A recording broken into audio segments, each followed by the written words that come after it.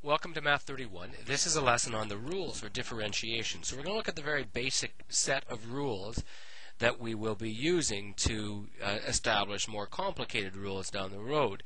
However, these are the ones that you use sort of day to day for simple and for complicated expressions. So to begin, the constant rule.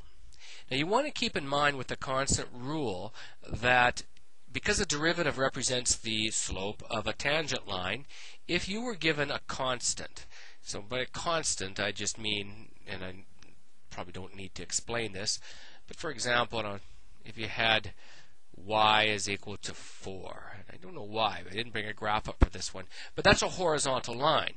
So the slope of the tangent line to a horizontal line is always going to be 0. So therefore the derivative of this function is going to be 0. So it really makes things easy. And keep in mind too that this would imply that d dx of the function c is equal to 0. So the derivative of a constant value is equal to 0 using Leibniz notation, which we're going to see a lot. Now, the power rule is very important. So anytime you're given a term with an exponent that's a real number, so this would be, for example, y is equal to x to the 3, could be y is equal to x to the negative root 2, real numbers for the exponents. The derivative is always equal to n, the exponent, multiplied by x to the n minus 1. And this warrants a few examples to make sure that you're comfortable with this. So I'm just going to, we're going to be differentiating a bunch of these in a bit. But for example, if you started with y is equal to, let's say, x to the 5, the derivative of y with respect to x would be equal to 5 times x to the 4. So the exponent gets taken to the front, and then the exponent would then drop by 1. If y was equal to, let's say, x to the 2/3, the derivative of y with respect to x would be that exponent 2/3 multiplied by x, and now you subtract 1 from 2/3. So dy dx is equal to 2/3 times x to the negative 1/3, etc. like that. So that method works for every polynomial term or every term of this form that you are going to encounter. So you will use this an awful lot.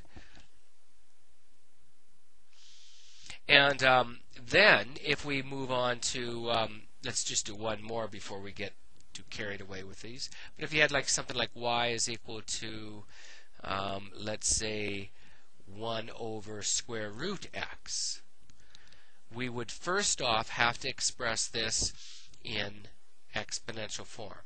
So I'll be drawing more attention to that later, but it's critical that you have them in exponential, not in radical form. So square root of x is x to the 1/2, and then this would be y is equal then to x to the negative 1/2. So you express it with and not as a denominator, even with negative exponents. So dy dx is equal to negative 1/2 x, and then if you subtract 1 from negative 1/2, you get negative 3/2. Now you're probably thinking, should I go back to exponential form or radical form from there? Answer is that you can, but we will go further with that when we get more complicated expressions. So that's the way these work, and you really have to train yourself to get good at the method. Not that difficult. You mostly just have to remember a few basic things. But the constant multiple rule really flows out of this. It's not going to break a lot of new ground. If you're given a function g at x is equal to c times f at x, where c is a constant, then the derivative g prime at x is just equal to that constant times the derivative of f at x, which I'll prove in just a few seconds. Now the other way that this can be written, just to totally confuse you with notation, if you're taking the derivative, so d dx, with respect to x, of a function c f at x, where there's a constant there, this is equal to c times the derivative of f at x with respect to x. Now before I do a proof, if you had to differentiate just a couple of these, say that you had y is equal to 3x squared. It simply means that when you differentiate, you multiply the exponent 2 by the 3. So dy dx, using the Leibniz notation again, would be equal to 6x to the 1. So that's really all the constant multiple rule implies for us. We just have to make sure that we do that.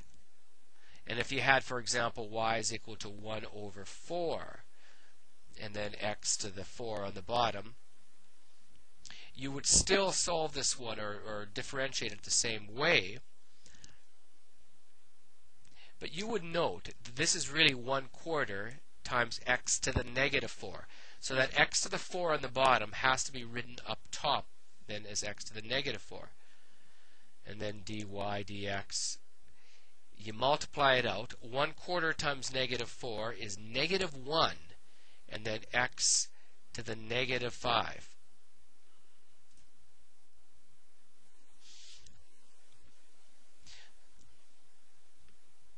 So if you wanted that middle step, you would say dy dx is equal to negative 4 times 1/4 times x to the negative 5. So the proof. Not one of the better, more complicated proofs, but you do get proofs in this unit, so you want to make sure that you know what you're doing. You won't have to do them on exams, in all likelihood, but you will see them from time to time, and you want them to make sense.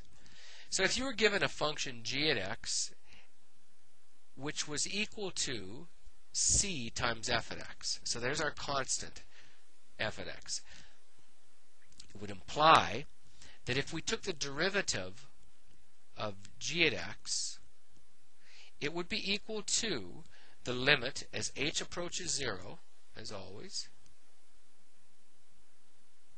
of g at x plus h minus g at x all over top of h. Now recall that this statement at the top. So if we made our substitution at this point, we would then get the limit as h approaches 0. So g at x plus h would be actually equal to c times f at x plus h minus, instead of g at x, we would write that as c times f at x all over h. Because there's a factor of c for both of those terms, we could easily as not factor it out. So I'm going to write that in this form. Factor the c out, put a big old bracket around there, and we have f at x plus h minus f at x all over h. And a while back, we looked at the limit properties. And according to the one limit property, the c can be multiplied into the to the expression afterwards. So this would be correct.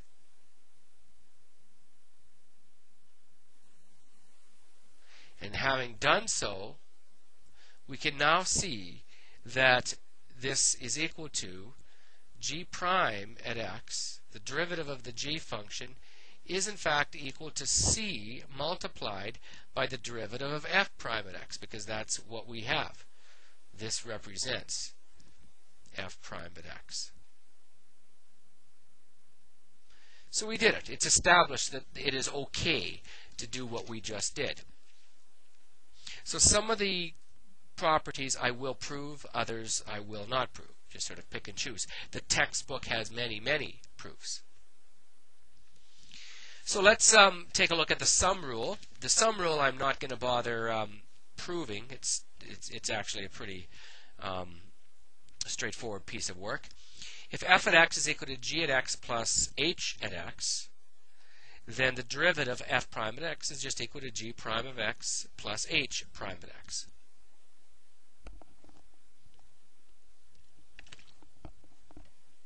Now, just to make things more complicated, I'm going to show you this another way.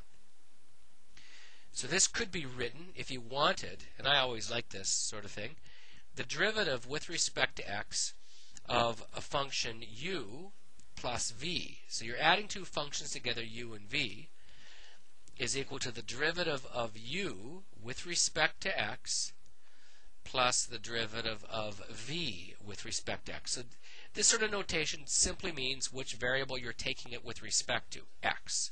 So we're taking the derivative of u with respect to x plus the derivative of v with respect to x. So let's launch into a few questions, 8 of them to be exact, and follow the instructions on them, and then that should pretty much do us for this section. Oops. Box it off. So differentiate the following. Number 1. So this is really dealing with the first property and also the sum rule. So to take the derivative of this, it's given to us as f at x, so I'm going to write it as f prime at x. So there are different forms of notation, and although many of them are correct, one might be better than the other. So for this one, I certainly would say, because there's nothing weird going on, it's all with respect to x. It's given to us in terms of f at x. Let's just go f prime at x and not worry about it too much. So we would have to go 1/5 multiplied by 5. Oops, or how about 5 times 1/5? X to the 4. Now I don't want to write that step very often. Plus 3 times 1/3 x squared, and then minus 1. Well, if you really thought about this, this would be minus 1x to the 0. So if you differentiated that 1, you're going to get 0. But I know you're also thinking, why do I even care? Because we've already worked out the formula for that. So we don't need to do that ever again. F prime at x would be then 5 times 1/5 is 1, x to the 4. And then 3 times 1/3 is 1, x squared. End of story. So the derivative simply looks like that. And it would have been fine to write it as dy dx if that's what you'd wanted to do. Try another one. Now, number 2, this involves a few things. And once again, stop me at any time and work through these yourself and then check your answers. I'm going to do this directly. That x, or pretty directly, on the denominator, that's x to the 2/3. It's cubed root and then squared. So I'm going to write this in exponential form, and then using a negative exponent to bring it to the bottom. You do not want to have that term on the bottom. Now you will find when you get the quotient rule, you can use the quotient rule on it, but it's way more complicated. If you can take that exponent to the top, get rid of the fraction, you're better off, or the fraction with the x term. And this would then mean dy dx. With care, we multiply negative 2/3 times 3. Now, I'm not going to do this much longer. Eventually, I'll just do the multiplication. But negative 2/3 times 3, and then x subtract 1. So negative 2/3 minus 1. And then dy dx. When negative 2/3 times 3 is negative 2, and then x, when we go negative 2/3 minus 3/3, we'll get minus 5/3. And I'm happy enough with that.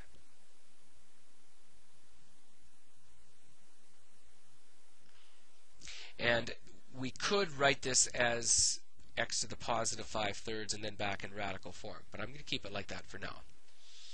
Number 3 is looking really messy. But the key to making this one work is to, first off, hopefully we'll have enough room, write this in a simpler form. So this is y is equal to x times x to the 1/3. So we have two terms, but those can be combined. And then x to the 1/3 divided by x to the 1/2, and then minus 2 x to the negative 3. And remember that you're adding, when you multiply powers, you're adding exponents. So 1 plus 1/3 is 3/3 plus 1/3 is 4/3. And then plus x. Now we're subtracting. So you've got to be careful. X to the 1/3 minus 1/2. So I'm not normally going to write this out, but I will for now. This is 2 over 6 minus 3 over 6. So it's x to the negative 1 over 6, and then minus 2x to the negative 3. And the notation, I'll use dy dx. Some of you might go y prime, but you'll see that that's the least common way to write the derivative. There's really just one key situation where you like to use it. So this becomes 4/3 x, subtract 3/3, and you get 1/3, minus 1 over 6 x. Now subtract 6 over 6, and you get minus 7 over 6. And then you get plus 2 times 3 is 6x to the negative 4. So notice I'm getting pretty speedy with these. I'm not delaying too long. So negative 2 times negative 3 is positive 6, and then the exponent goes down by 1. So negative 3 minus 1 is negative 4. You also want to make sure that you don't linger too long in the process.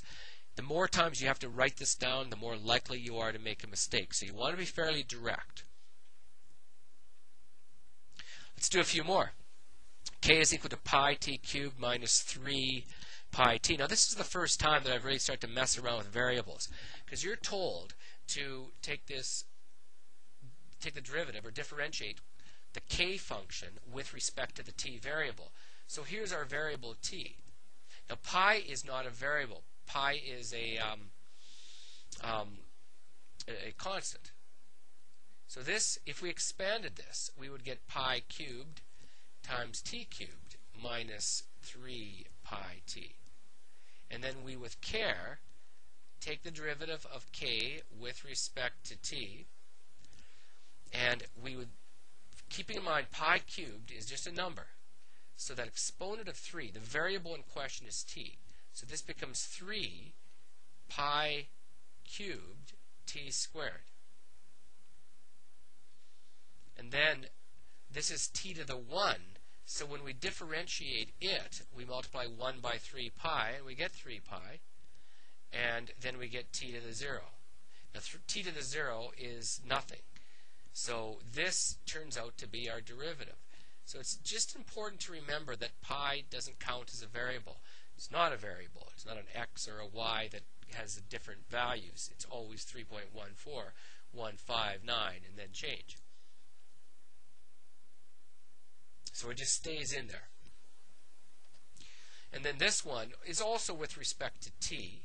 So we have all these other variables with us. And I am going to be making an assumption. Some of you might challenge at some point. But to me, right now at least, we won't be able to make this assumption down the road.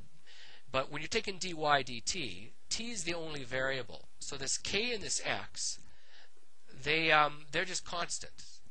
So dy dt would mean that we multiply the 2 by the kx, which are just numbers, and then t to the 1. And then this is already t to the 1, so we multiply the 1 by 3qu, and t goes down by 1. And that's it. So they're just numbers. Q and u, k and x are just there as numbers. The only thing we differentiate is the t. And then the other variables just stay there. They go along for the ride, basically. Now, number 6, this is looking complicated, but it really isn't. But we want to simplify first. You always want to do so if you can. It's not that we won't be able to differentiate this, but soon, when we don't simplify, but it makes your life a lot easier. Because this really is x to the 4 divided by 3x cubed minus 6x squared divided by 3x cubed. And then that would give us, I'm going to move to the right, y is equal to 1/3 x to the 1. So be careful, because x to the 4 divided by 3x cubed, this is 1x to the 4. So the 1 on top, the 3 on the bottom, they stay put, and then the x goes written as x to the 1. And then the second one, 6 divided by 3 is 2. Now you're thinking, I either have x to the 1 on the bottom, or I subtract the exponents and write it as x to the negative 1. Because that's the form we want it in, that's the way we'll go. So dy dx, it's with respect to x. The derivative of 1/3 x is just 1/3.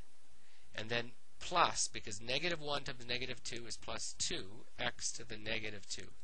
And you could also write that as 2 over x squared.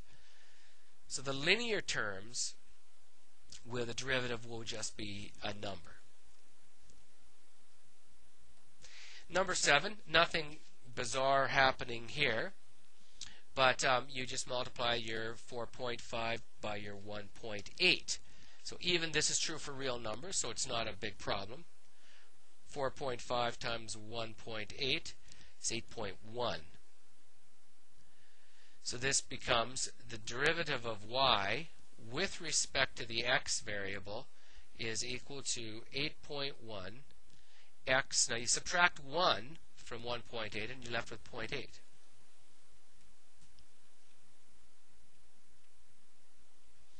The number 8, ds dt, or sorry, ds dx. So first I will write this as s is equal to, now be careful, because that is the cube root of 7x in its entirety, so 7x to the 1/3.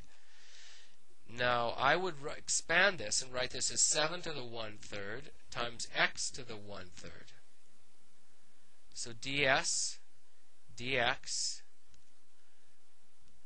Now the 1/3 gets multiplied by 7 to the 1/3, and then x to the 1/3, when you subtract 1, is negative 2/3. Now you can write this a number of ways.